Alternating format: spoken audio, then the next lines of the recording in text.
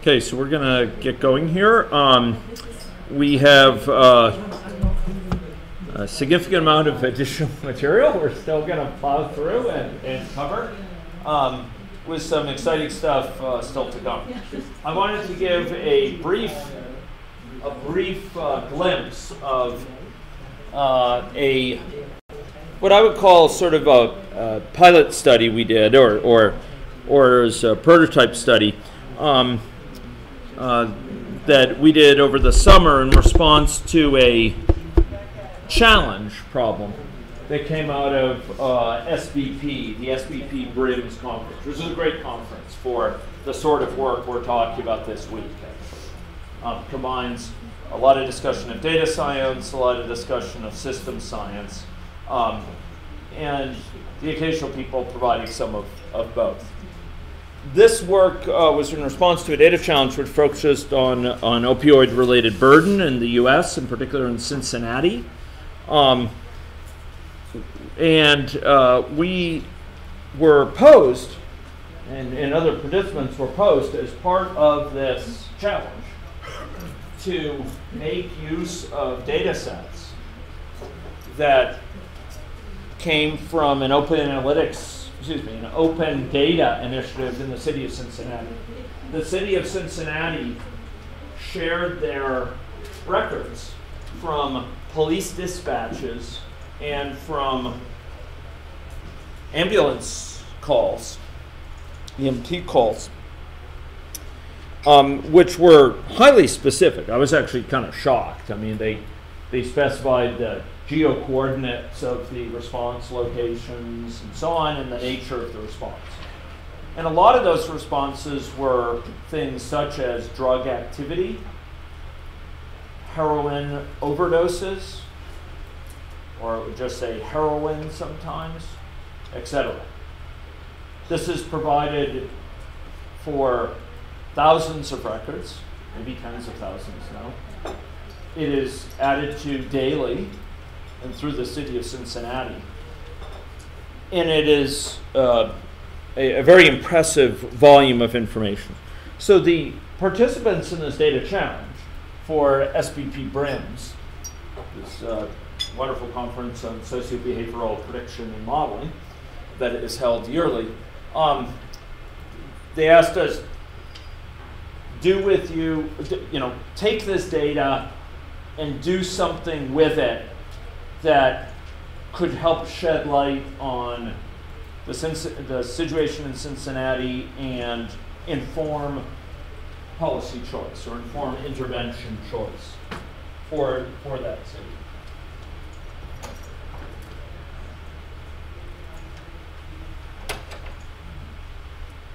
Tell me I'm talking too much? No.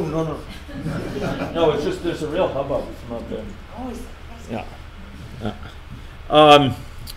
So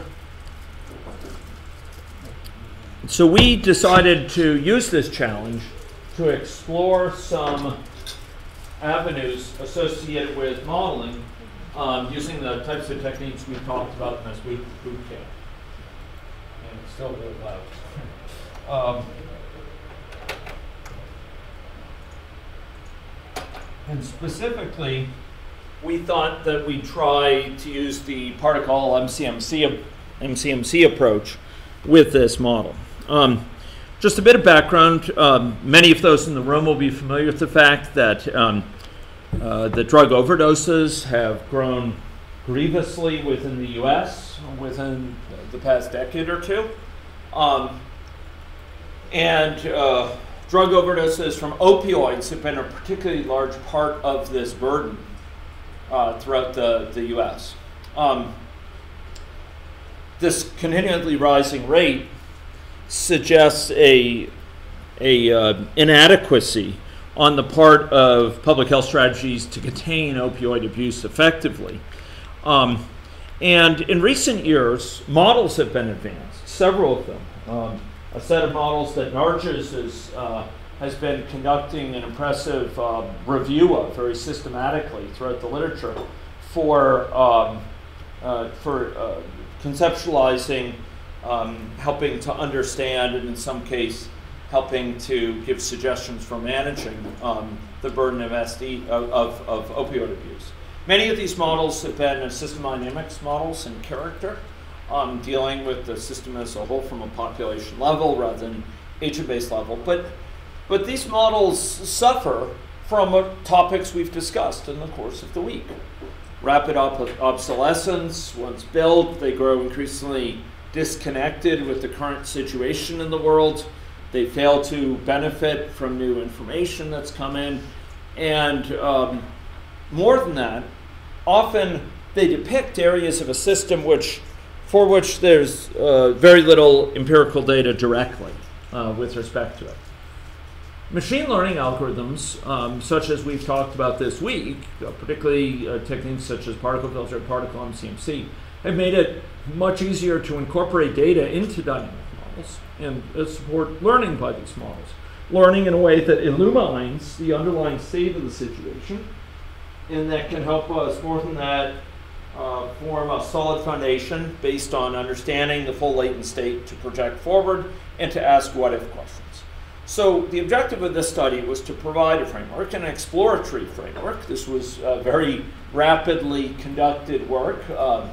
Poor Cheyenne, I think, had to sleep a few times in the lab on the couch.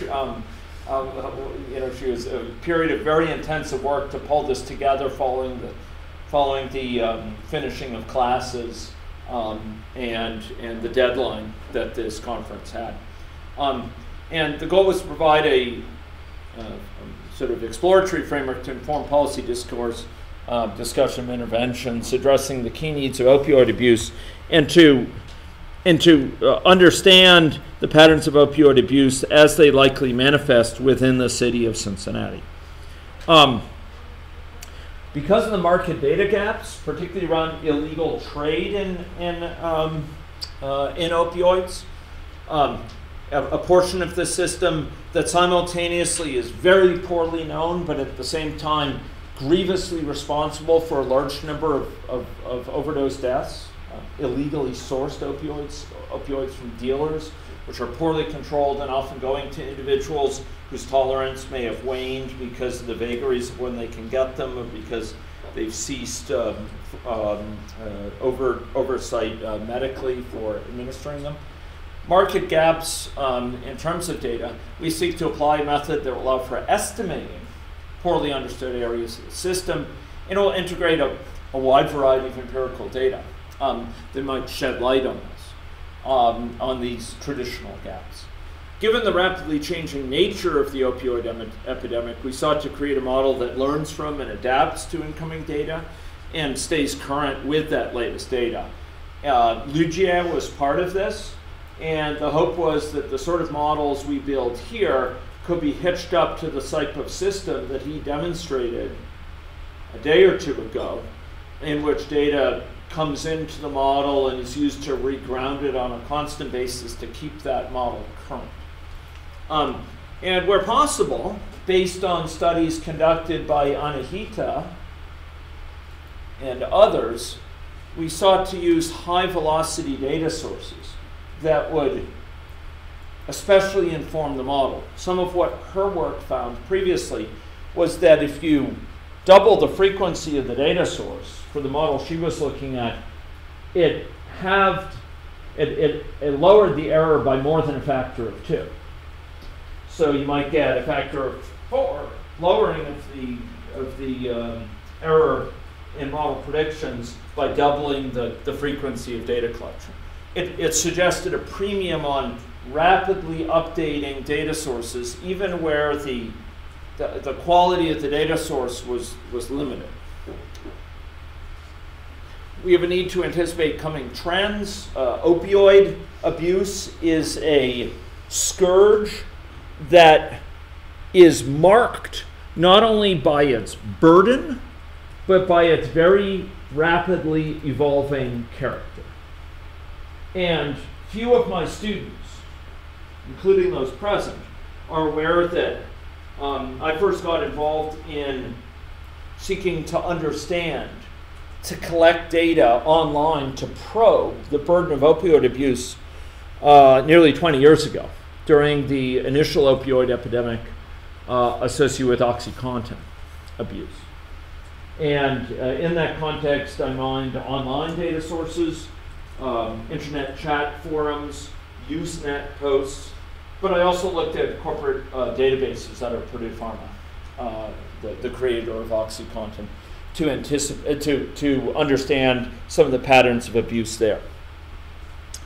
Now, one of the biggest features that has been marked, the evolution of these epidemics since then, is its very rapidly changing character, a very unpredictable character. The nature of the opioid burden has evolved rapidly with the introduction of new, particularly synthetic opioids, such as fentanyl, carfentanil, and synthetic opioids, which are being innovated on an ongoing basis. But also has seen transitions from heroin and from OxyContin and Percocet and oxycodone, etc., as different agents come out by which individuals seek to manage pain, perhaps, and grow addicted, or where recreational users get hooked through exposure. The nature of the substances have evolved markedly, and the nature of the addictions have evolved with them.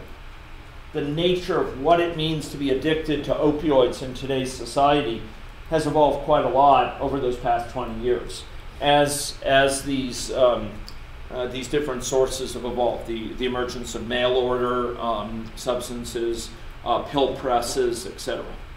So we were seeking and anticipating coming trends to be responsive to the very fast-paced evolution of the epidemic. And then to evaluate policy scenarios, we sought to make use of a dynamic model capable of running what-if scenarios going forward. The model that we created was honed over time. It did depict individuals distinguished individuals who suffered from chronic pain versus those who sought recreational use. It distinguished those sourcing opioids from dealers as compared from those who were getting prescription opioids. It distinguished individuals under treatment and those individuals who are never users, as well as those who had past disorders and were now clean, as it was said. What we're not showing here in this division is stratification by three very important subscripts. So you can think of this model as having layers that go back into the board. Different layers associated with opioid tolerance level. We tracked the fact that an individual over time would develop varying tolerance, because this was a key explanatory factor for several features of the situation. One of them, it related to risk of overdoses and deaths, because an individual with waning tolerance who took a strength of opioid, whether it's in the form of many prescription pills or whether it's in the form of illegally sourced opioids, if an individual with waning tolerance was exposed to a dose that they used to be able to take on a routine basis when they had higher tolerance, it can lead to death. It can lead to overdoses. And this is a familiar phenomenon that people's level of tolerance wanes over time. There's dynamics associated with it, often when discontinuing treatment or due to erratic availability of medications from dealers. Another reason is that dealers have highly variable dosages.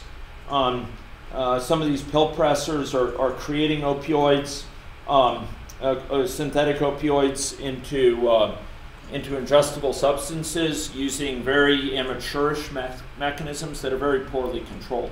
And tolerance forms an important mediator as to how big how disastrous that will be for an individual.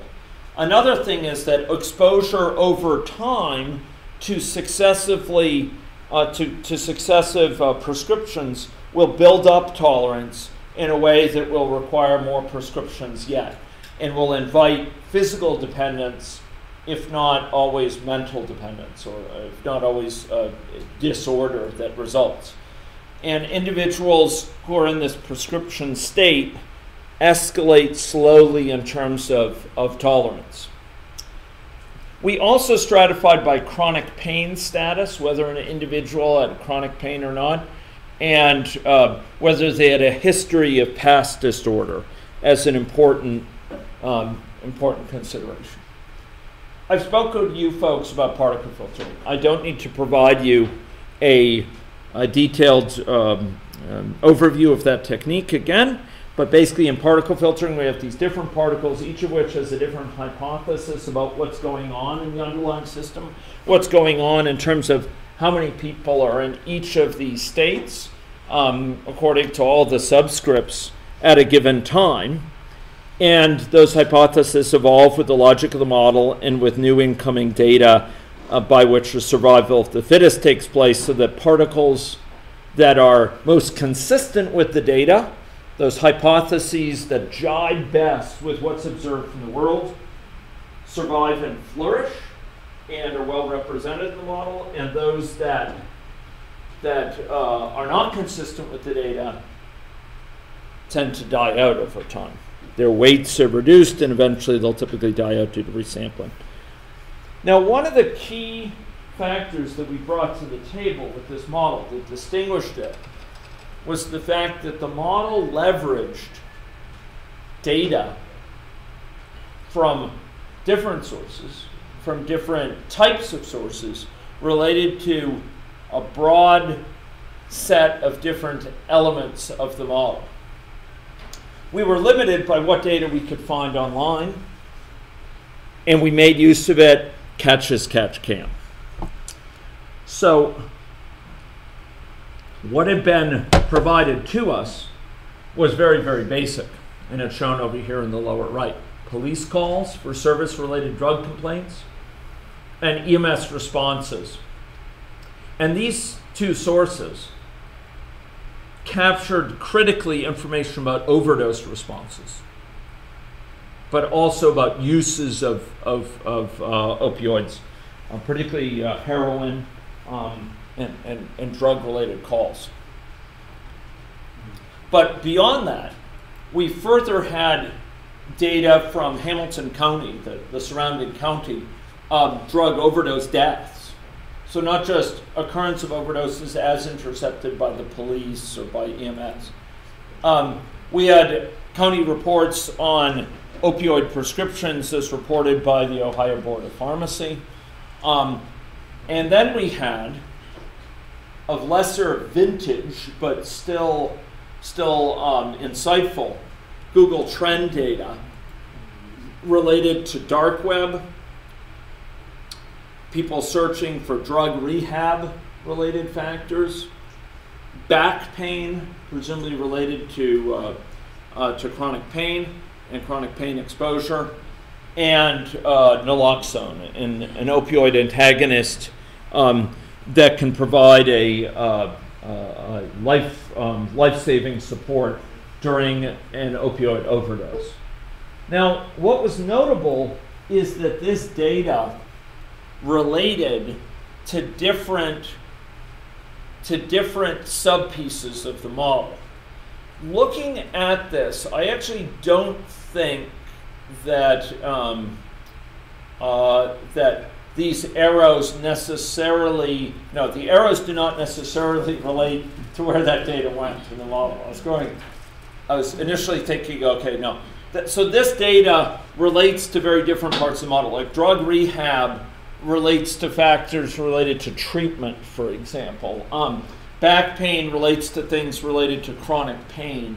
Dark web seeking relates to dealer seeking. Naloxone relates to concerns about opioid overdoses, and I think relates to the occurrence of those overdoses recently. so related to deaths from opioids. Overdose deaths relate to that area. Opioid prescriptions relate to this area. Drug overdoses also relate up there to occurrence, not just deaths, etc. So a large amount of empirical data was leveraged for this. And I actually can't believe how much was accomplished by the team working on it. Xiaoyan and Lu Jie, I want to single out for their absolutely incredible devotion to this. In Lu Jie's case, much of it undertaken from overseas, running models whilst he shortly after a wedding and as he was preparing to come back. Absolutely incredible progress. I could never imagine this would have come together this quickly, actually. But by the dint of unstinting work, the students were able to pull this off.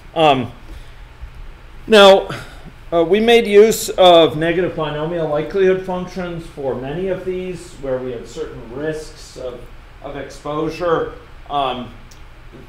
There's actually different cases, as I recall, related to the nature of the data, but many of them relied on this form that you've seen before.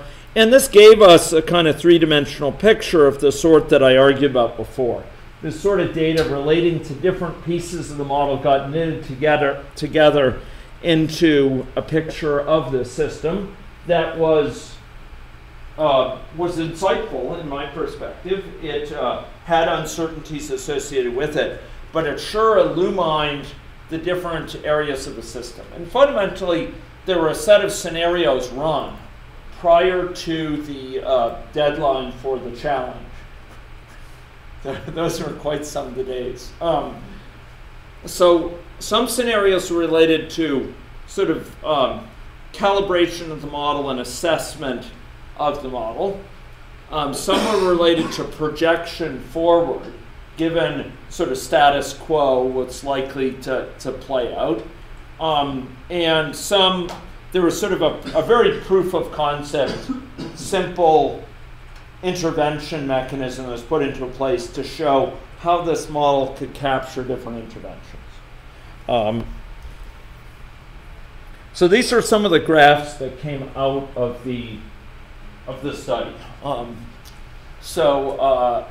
Over time, we had data on overdoses, of course, that came from the police data, but that wouldn't have been all overdoses. And of course, the model depicted a broader set of opioid overdoses associated with it than might be picked up in the police data. And so we were estimating the underlying number of overdoses, but we were trying to match the empirical data we did have, which was for a certain subcomponent of that. And the model evinced, by the logic of the entire model, sub-confidence as to where the mean was. I believe this is the mean shown in black, or median. I can't remember which it was shown. Oh, this is the empirical data. Yeah. Okay. I stand corrected. Thank you. So that's the empirical data set here. We had drug activity. And drug activity was related to the police, and I think it was predominantly police data. And the model was seeking to match that.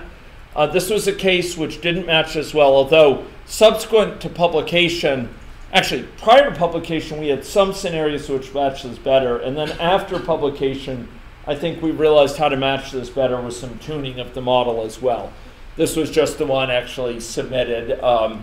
But we were able to find a theory that accounted for this fraction of population under opioid prescription.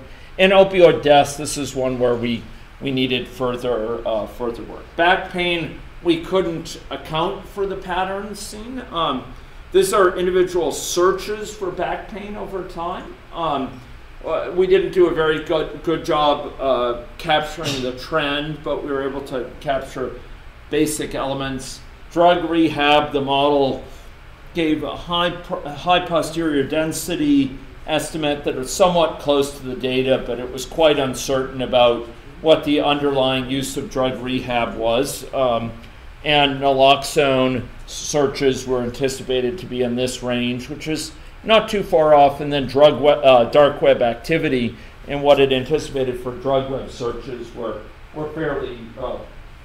fairly consistent with that evidence, reminding you that it was regrounding it in data over time as data came in. So it's to be expected that if the model captures a plausible theory, it will hopefully hug these curves not too far out, and that's what it seemed to do. Again, with room to improve on this fraction of population under opioids that we pushed on. In terms of latent stocks where we didn't have observed data, and to ground it, I argued in this very room and from this very pulpit that what we do have empirically allows us to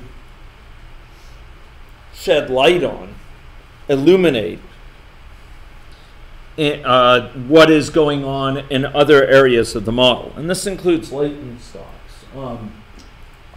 And here we had pictures come out of it that were provocative, if not always completely clear in their implications. So latent stocks, 4 of them happen to be shown here, although there's, as I recall, a much larger set of latent stocks overall in the model where there's not specifically data for them. So this is opioid. So this is opioids from dealers. So this is for individuals, I think, with chronic pain and low tolerance. And some of the reasons it may go down is people developing tolerance, for example. But this rise, I think, is seen as posited to be due to larger amounts of individuals engaging in abuse, I believe. I'd have to double check that. Here we have drug dealer sourced, so this is overdose hazard rate from drug dealers. This is prescriptions for ever disordered individuals with chronic pain and low tolerance. And you see, again, considerable dynamics, which I think should take study. These initial dynamics, I'm not clear about the degree to which they resulted from a model that was initially out of balance, or to what degree it's actually likely to be a substantive dynamics implied by the time series. I suspect the model may have been out of balance initially, and we'll have to look at that more closely before we seek to advance this work. And then dealer source change. Is this? Do you remember, Cheyenne? Was this to switch to dealers from prescription? Yes. Yeah. And what you see here posited is a growing use of sourcing of opioids from dealers rather than from prescription sources that actually relates to this decreasing number of individuals who are under opioid prescriptions, with doctors becoming more tight in their prescribing and individuals potentially, what this posits is individuals turning to dealers as a sourcing mechanism, and indeed turning to the dark web as a source for prescription for opioids. MCMC parameters we sought to assess these. These are just the trace plots, meaning over time it was sampling from these. There'd be a histogram implied sort of over the sphere here, where those that are most common would be a peak in it. We haven't happened to have shown this in this presentation. Now, we sought then to use this model to predict as part of this challenge. So here, we sought to use the model status quo to predict forward what's likely to happen with no new incoming data coming in. So after this dotted line, Cheyenne cut off the data. And after this, we sought to predict. And you can see the model becomes uncertain, but I don't know if you could see it from where you are, but there's this brown band here which reflects its higher probability density region, the area where it thinks it's most likely to put down its money, so to speak. And you can see it actually follows this data quite precisely in terms of that. I mean, very, very effectively. The same thing for overdose counts here. It has some potential that they would really rise, but it suspects they're most likely within this area. And then the fraction of patients under the prescription system here also being anticipated. This data is shown here for comparison, but it's not used by the model. It's being matched by the model. Now, we also looked at some interventions. It was a proof of concept, as was noted. The idea is, could this model reasonably capture the effects of interventions? And it was a simple intervention. I actually don't remember exactly which parameters were changed. Xiaoyan, do you remember? Just the Allen stock, actually. Oh, it was the Allen stock? Yeah, the stock was dropped in. Yeah. So the individuals were entered in the McLeanian program? Yeah. Okay. So this model came originally out of a hackathon on the opioid area, which took place in April. The original structure with Xiaoyan and Yuan and Anahita jointly working on it. What a power team, right? Right, Christine? Yeah. And they came up with the basic structure of the model with an idea towards using it with PMCMC. And then it went forward under Xiaoyan's leadership at sort of warp speed to deliver on the challenge. Again, I can't believe this was done.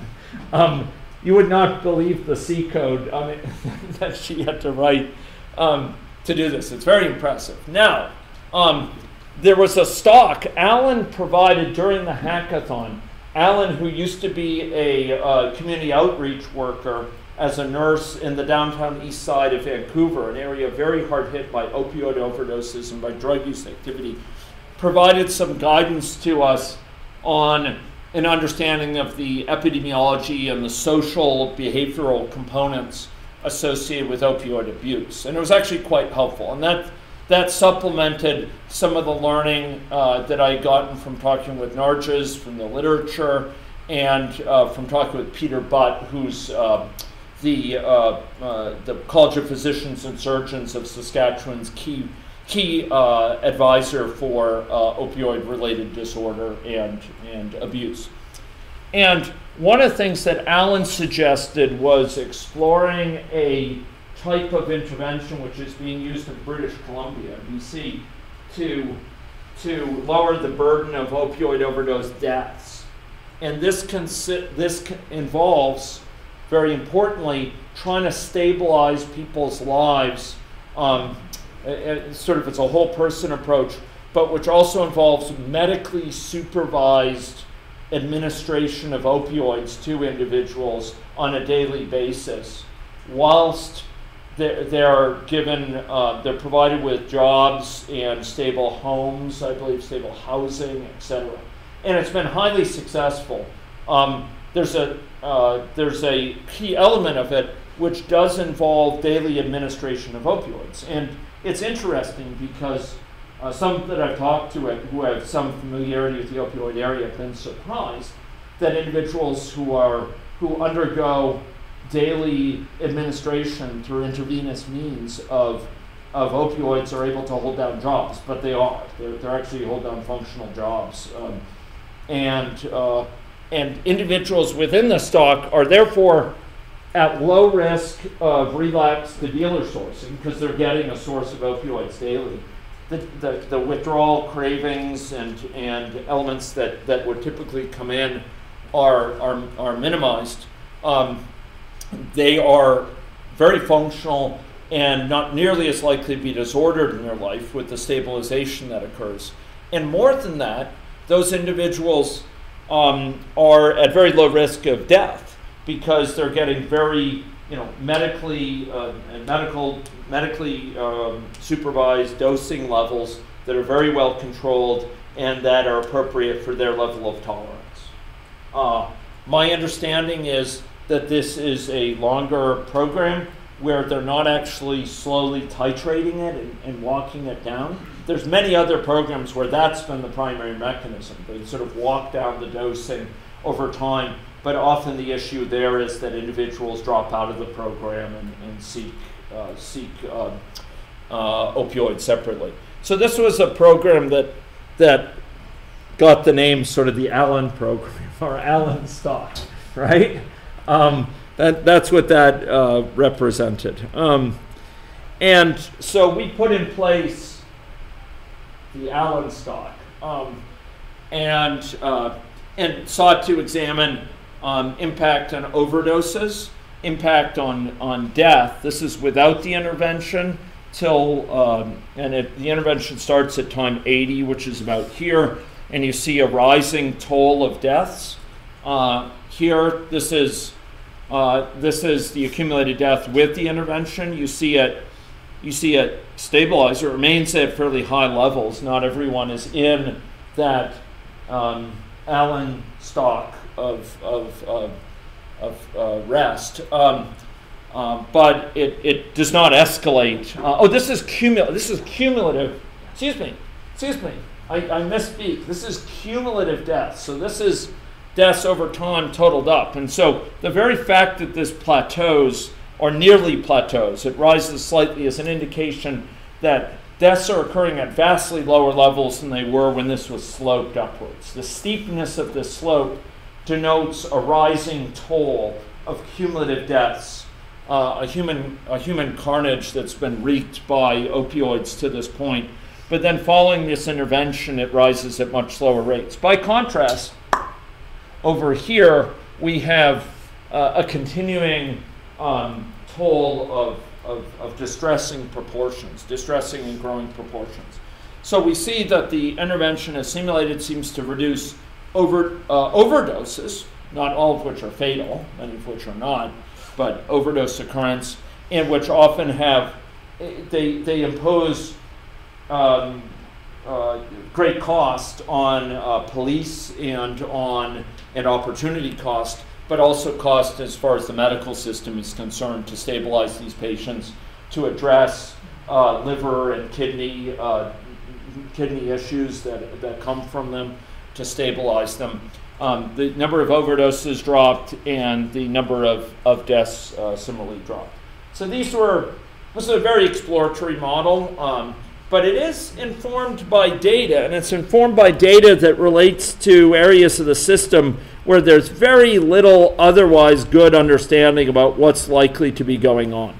So, overall findings from this work, very preliminary, but encouraging. PMCMC provides a promising means for creating these sort of self-learning models kept perpetually current by leveraging diverse incoming lines of data.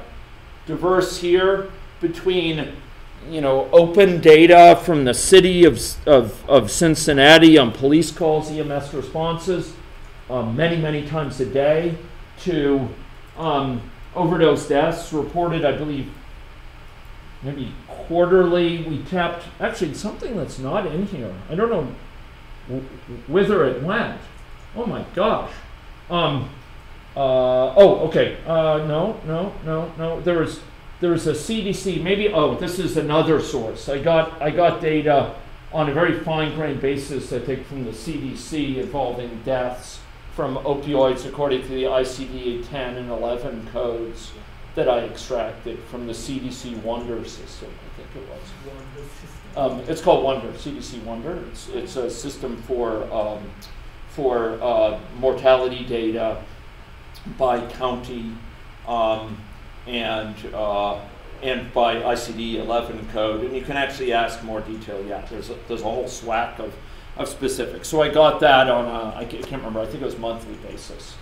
But there was some other data that accompanied, I think, from the county that was different, from the Ohio Department of Health. In any case, this type of data, particularly with the Google Trend data, really spans a broad area of the system, and we leverage that, whether it's daily, monthly, quarterly, yearly. It was leveraged. We combine machine learning, high temporal density data, like this search data, and dynamic modeling can allow for effective estimation of the latent as well as the observed system state. These types of models, PMCMC grounded models, can allow for projection forward based on understanding of that latent state. And PMCMC methods allow for really assessing inter-intervention trade-offs, although we don't really explore it here. This could be a valuable tool for probing intervention and their effects in different areas, with the extra grounding of the understanding of the underlying system state as informed by these multiple lines of data. And certainly much additional technical investigation, parallelization to fully exploit the potential of these methods. And certainly this model, the data that goes into it, and the elements of the method that support it could be much refined in future evolution of this work. So that's a little bit of explanation for this very fast-paced project. I think the deadline for this was June, right? End of June, I think. Yeah, and the project was begun. It came out of the boot camp, I think, in mid-April. So it was a very rapid rush to deliver on it. Yeah. Okay, any questions about this little case study I could help address?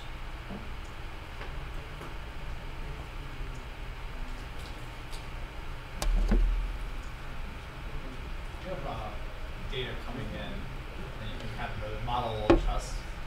The what? As you get new data in, the model can adjust. Yes. But I guess one of the issues now with opioids is that some users are moving to other drugs like meth. Yes. Like that wouldn't be captured in this model unless you specifically. No. I should clarify that the data we got from the CDC, as I recall it was opioid. I remember very specifically looking for ICD-11 codes associated with opioid-related poisonings. And so if an individual, let's say, switched to crystal meth and overdosed on that, or had a fatal ingestion, that wouldn't have been captured in our data, and it would have left to individuals who basically left opioid use and came clean as far as opioids are concerned, but were engaged in crystal meth approach or abuse rather. So you're right. You're absolutely right that wouldn't have been caught, nor does this model, very importantly for the Canadian context, nor does it seek to capture the interaction, say, of cannabis and opioids, which for Cincinnati is probably not as central an issue as it would be for Canada, because cannabis can serve simultaneously as an alternative pain management strategy, but also as a strategy for lessening withdrawal symptoms from opioids. And as such, the legalization that has taken place just within this past month, within the past 30 days, is something of great significance. But we don't seek to capture that there. And this is a very interesting question, because there's a strong case to be made that there's an entanglement between types of drug use. And crystal meth is not in its own world from opioids. You get a fair number of dysphoric individuals who might cross over between them. And I think there's an interesting question as to what would, if a lot would be added by having a representation of other drug use. But I think at the least what's needed is to recognize that, contrary to the name, and I think per your suggestion, this needs to be improved. This is actually, we should be cautious about saying it's clean past user, because this individual may not be clean in the sense of being free from drugs. It may be that they switched substance uses. Yeah. So I like that idea a lot. We did have, so we explored, and I can't remember where this came out in the final model, but we explored a situation where the perceptions of opioid riskiness was affected by the cumulative number of deaths from opioids. And the idea shaping this was maybe as, just like with HIV, as the number of HIV cases rose and people realized this is a death sentence, in the 1980s, it ended up changing patterns of risk behavior on the part of populations that otherwise might have had high risk of infection, and that in the U.S. that really blunted some of the growth of HIV, although it still did grievous damage. It led to material changes in risk patterns, which actually ended up affecting STIs, etc. Here, there's an interesting question as to whether people's perceptions associated with opioids might reduce their use of opioids in terms of prescription, either the doctor prescribing them or the patients accepting them, the seeking out of dealers for use for recreational purposes, and the likelihood of overdoses on the part of individuals. I think that growing number may have factored into, the growing number of deaths might have factored into searches for naloxone. I can't remember that with certainty, but yeah, Leanne. I was going to say that the use of naloxone and narcotics, Yeah. that I wonder if that would reduce the sense of risk people feel about taking the opioids because there's something that can bring them back. Right. So I see. more likely actually to increase use. Right. Because they survive, more survivors because they're. So I really appreciate that insight, and unfortunately there is evidence which Alan brought to us that this is indeed an operative effect within Canada. So he had mentioned, and this boggles the mind, but I'll pass it on, an anecdote along these lines with, he said that in terms of EMS responses and police responses, that there's a very material burden of opioids in terms of dispatch calls in some jurisdictions. And he mentioned a case in Vancouver, a case of one individual in Vancouver. It sounded horrible. But one individual in Vancouver who in the course of 24 hours had 25 overdoses. And each time there was a dispatch call, they came to the house, they administered him Narcan, and he came to, and Alan was describing the fact that I guess when that's administered, it sort of neutralizes the opioids in your system, and so a lot of the users then feel a craving for opioids, and so the Narcan dispensers, the emergency response left, and within minutes, he was back preparing opioids to take. Because he felt so bad. Because he felt so bad. And they came back the next hour, and they came back the next hour. More than once an hour, they were coming back and just administering naloxone. And I think this is further to your point, that that number one, I guess it's multifaceted, isn't it? Because there's the effects of administration on craving and reuse, but then there's also the effects on risk perception. And, is this a death sentence to fool around with opioids? Well, maybe not. We have Narcan now, and one of my buddies will give it to me if I'm too close to the edge. So you're right, and that's a very perceptive comment that I don't remember actually building into this current model, and maybe needs to be associated with risk behaviors, risk of overdoses associated particularly with this this dealer stock. So I like that comment very much. Thank you, and it's something we could seek to address within a model like this. The other side of that is, and I don't know, this is something someone told me once, so I don't know if I can see. I think it was someone from the pregnancy clinic clinician said, you know, it takes an average of the time, this is what I thought, 8 times, you relapse about 8 times before you actually continue to recover. Wow. So you may go through rehab like 8 times before you can actually, on average, and which to me was stunning because that's a huge amount of. The burden on everybody if somebody has to take that long to recover is phenomenal. But on the other hand, if as a result of, because it's that many times, if Narcan keeps you alive so that you can hopefully then go through rehab, and maybe one of those times it'll stick, maybe that's the other way to look at it. Right, and that's what I was thinking. I mean, it may be that we're preventing some people from dying that otherwise would, and maybe they'll eventually make their way to treatment, to a treatment that sticks. Yeah. To a treatment, or a treatment that that gets them out of their of their adverse sort of vicious cycle of falling back into it.